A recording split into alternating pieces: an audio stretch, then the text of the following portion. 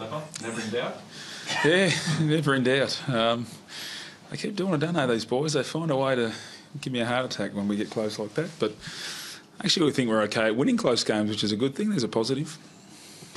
A big win for the club, given Brownie's farewell and just the way the boys sort of withstood that late North charge as well. Yeah, I guess all the romantics out there will be very pleased that, that the fairy tale's complete and Brownie got sent off in the right way, and, it was a very good night for the club.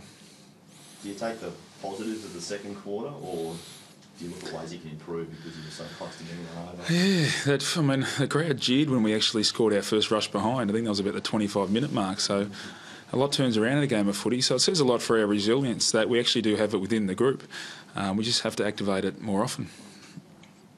What did that second quarter show? I guess we've seen glimpses of that in a couple of matches this year.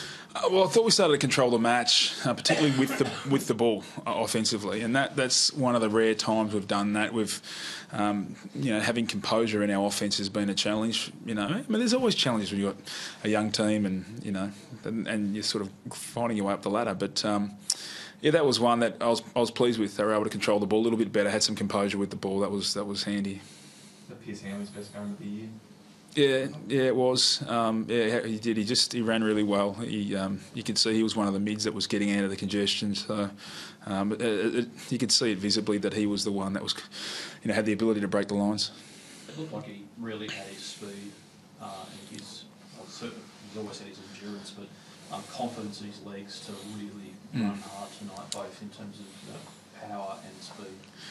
Well, he's always had his speed. It's always been there. It's I was wondering if it had gone missing. Hamstring issues already. Oh, I see. No. Well, look, he did. He has had some interrupted year, and sometimes when you're, not confident in your body week to week, he will have, an inconsistent year, and he probably has had that in self-reflection for himself. He'd say he's had an inconsistent year. So, and part of that is having confidence in your body. Part of that's having confidence in your game plan and what you're doing as well. So he's last week was a poor game for Pierce. This week was a very good game. So it's just a matter of making those lower games a bit higher, and that's a message for the whole group, not just Pierce. Is that we have to make sure when the teams do challenges and we are a bit behind, we rally, and we did.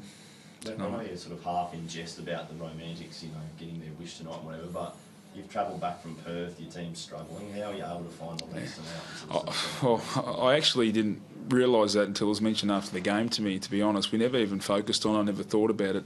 Because we travel every second week, you don't tend to, worry about the travel back from Perth. But it is a tough flight back, when you're catching the red eye. But so, when you look at it like that, the ability to grind it out was probably even more, rewarding for us.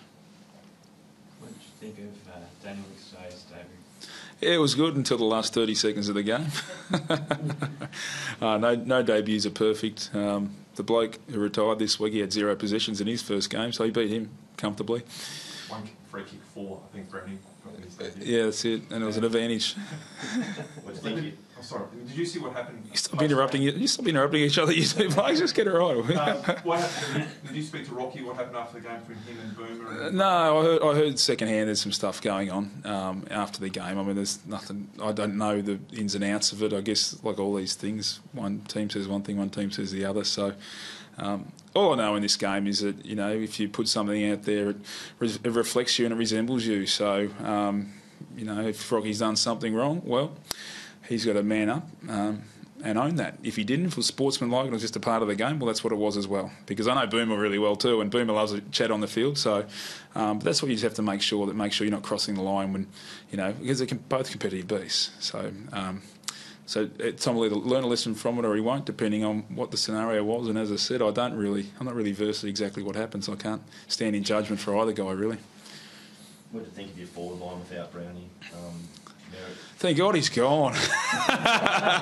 We finally got someone functioning down there.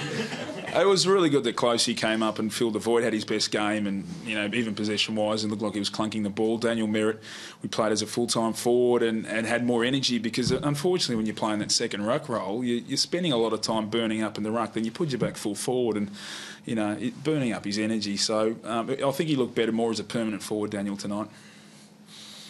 I'm sorry to take the focus away from the win for just a moment, but I might be reading too much into this, but Brown, as he was walking around the around half time. It's huge grin on his face. I thought he just looks like a man who's been set free.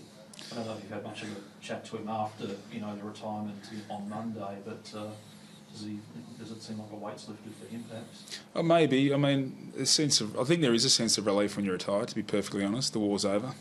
You know, you can go home and just settle and you don't have to fight the battle anymore. So there is that. I think I can only reflect on my own retirement, but the first 12 months is difficult. The first 3 months is easy because you go into sort of that relief mode, and then after that it's finding the new life again. What am I? Am I a media man? Am I a part-time football coach? They're the challenges that'll come along the way, but initially I think it's a sense of relief and just enjoying the moment, and I feel that's what he's doing.